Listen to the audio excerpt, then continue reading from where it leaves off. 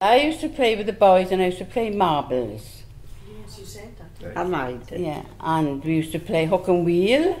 That's right. You had a hook and a big wheel, and you rolled the wheel, and the hook then would come behind you, and you'd run with the wheel, pushing it with the hook. A steel wheel which is roughly 2'6" high, Wheel, one and you took a handle off a bucket, you straightened it, and that was your hook. And you tamped the wheel, and sometimes you played tricks with it as well. Another one we used to do was sliding down the mountainside on a tin tray. Yes. Oh, yes. And the snow. And my gran always knew when I'd done it because she'd look at my nicks and it was always green with grass.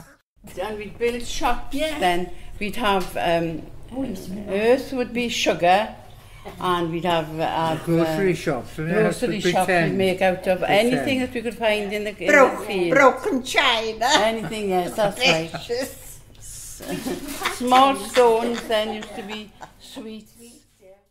Another thing we used to do as a child, and especially as a boy, the girls used to come to our house and do you mind if Irwin comes out to play? Well, yes, my mother would say. I go out, and I used to have a long rope, and of course as a boy that's why they wanted me.